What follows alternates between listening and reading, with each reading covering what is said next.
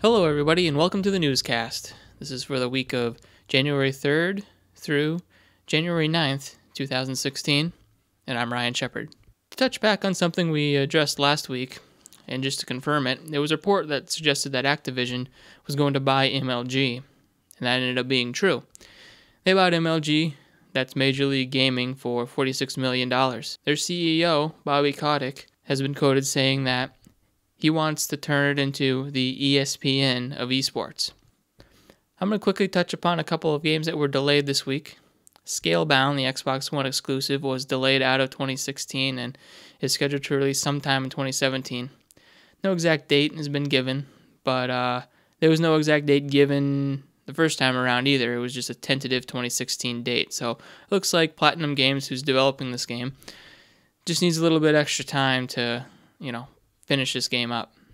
Another game that was delayed is another Xbox One exclusive called ReCore. Microsoft debuted ReCore at their E3 2015 press conference, and this is actually being created by the co-creator of Mega Man. It's also been confirmed that this game will also be coming to PC as well as Xbox One, so maybe that's why they need a little bit longer to polish it up. This was scheduled to be released in early 2016. Now it's scheduled to be released sometime in the latter part of 2016. Let's have some positive Xbox news, shall we? They just had 2 games delayed, so there's got to be some silver lining, right?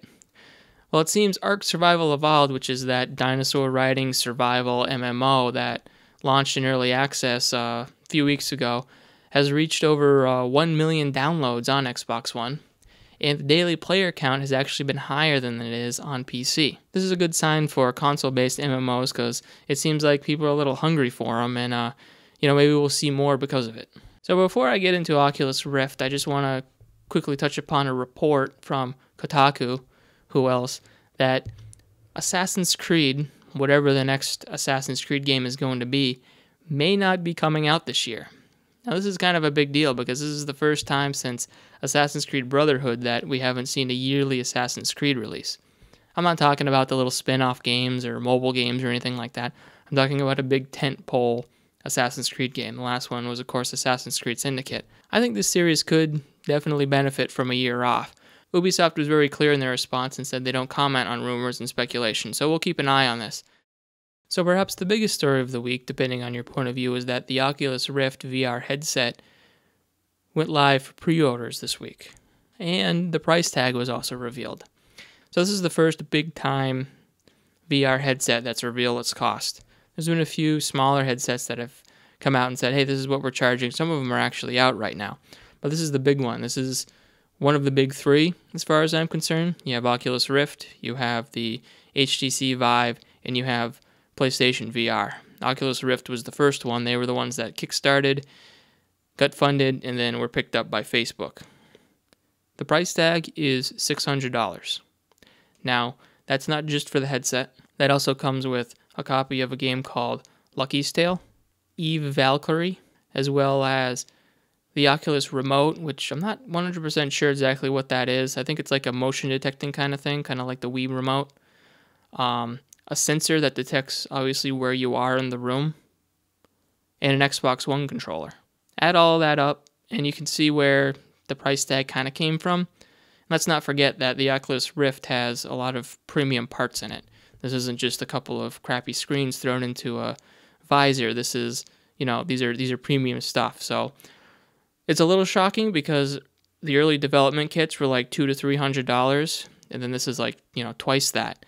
But they've been out making it clear that, they're not ripping people off. These devices actually cost this much to make. We'll definitely keep you up to date on VR because this is going to be a hot topic this year. Like I said, we got PlayStation VR coming out, and at some point the HTC Vive, and it'll be really interesting to see what those are priced at. Oh, one final note, specifically about PlayStation VR. There was this, I believe it was Amazon Canada, that listed the PlayStation VR at like 1,100 Canadian dollars. No verification if this is real or not. I believe it's been taken down already. I just wanted to make sure that that was out there and that it's not confirmed. So if you see that floating around the internet, don't think, oh my god, the PlayStation VR is extremely expensive or anything like that, because that hasn't been confirmed. Sony's been clear in saying that they want to have it priced around that of a console. So you're looking at $400 to $500, in my opinion, at the most. Well, that's going to wrap it up for January 3rd through January 9th, 2016. You should check out thegamerholics.com for all the latest, greatest news, reviews, features, all that good stuff. And you should check out the YouTube channel because we had a special guest stop by.